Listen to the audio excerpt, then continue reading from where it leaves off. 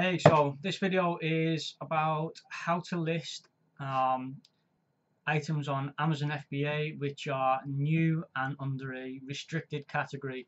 So take for example, perfect example of that one here, an Apple iPad smart cover. It's brand new, never been opened. Apple actually restrict the sale of new items. You have to be like an affiliated Apple dealer to be able to sell them. Now, there is a way around it. You can list the item FBA used like new.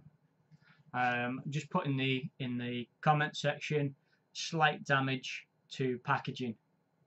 That is enough for it to be sold like new, basically.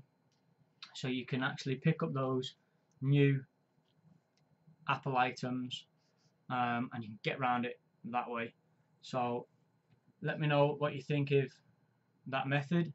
I have tried it, it does work. I know of other people that do the same thing, so don't miss out. Cheers guys, I'll speak to you soon.